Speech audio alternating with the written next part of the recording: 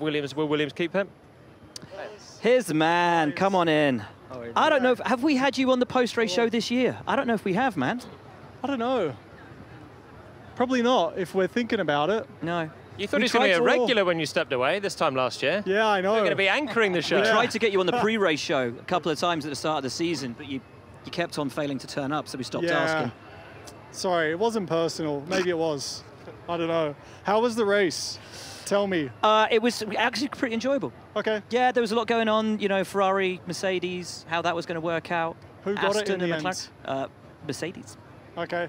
Yeah, and McLaren beat Aston, and you guys just missed out in the battle with Williams. It was close. It was. Okay, cool. I think 2-stop races are nice. Yeah. 2-stop races are nice. It definitely opens up a few more things with, well, when there's a bit of deg, then you have, it seemed to, I don't know why there was a few more maybe 2-stops this season, but that was fun. I enjoyed that. Let's look at the season as a whole, because my word, you've been on a roller coaster from Red Bull Reserve and traveling the world and doing media appearances to then training into AlphaTauri, then the broken hand, then back. Did you know what I mean? Yeah. It was a very interesting season. But look, with all the ups and downs, I think there was, globally, it was very positive because I realized I got my answer that I was really looking for 12 months ago. And, I realized that this is still my passion and it's what I want to do. And I just needed to, get a little bit of time to myself. And I think also just acknowledge that, there's a little bit of a confidence kind of that needed rebuilding. And, I guess coming back into the Red Bull family gave me that. So that was, we're in a really good place. I'm happy.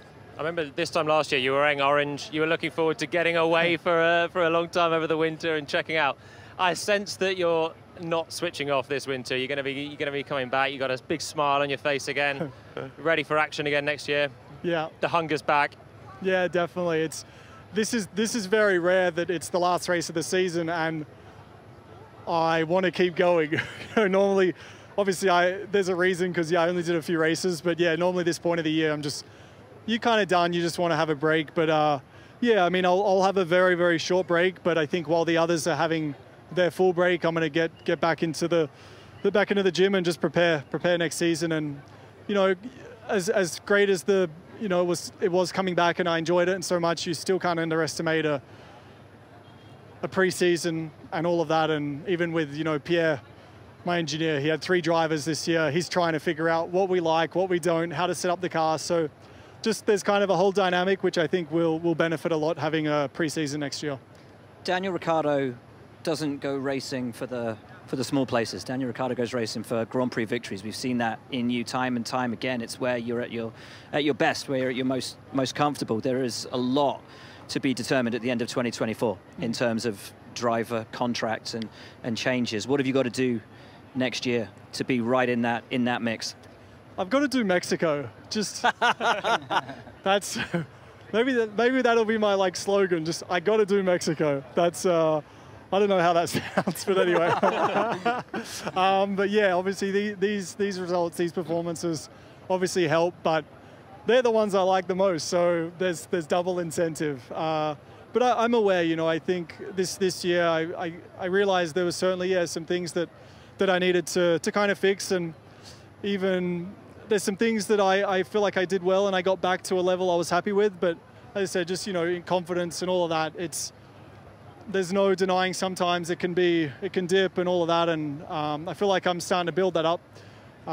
Mexico was on a high, so just try to keep finding that those levels again, and I think I'll be okay. The most important thing though, man, is you've got that joy back, that happiness. You're back to being you, and just personally for you, mate, I'm really, really happy for that. So thank you, mate. Have a good winter, buddy. Thanks for coming on the show. What are you doing now? Are you just getting back in the sim, back to the gym, and hitting it for the whole winter? Pretty much. Yeah. I'm serious. I got some testing in a couple of days, then straight after the tests, fly to the UK to do a sim. Wow. And then we have an event in Japan, and then I'll get probably 2. Well, then it kind of takes us to mid-December, so I'll probably take mid-December to Christmas off, and then I plan on getting in the gym day after Christmas, Boxing Day.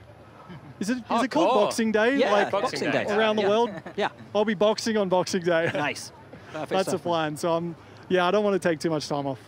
Love it. Awesome. Thank you. Enjoy your break, Thanks, buddy. everyone. Appreciate you Enjoy coming on. Christmas. Love it. Thank you. Thank you, buddy. It is great to see a happy, smiling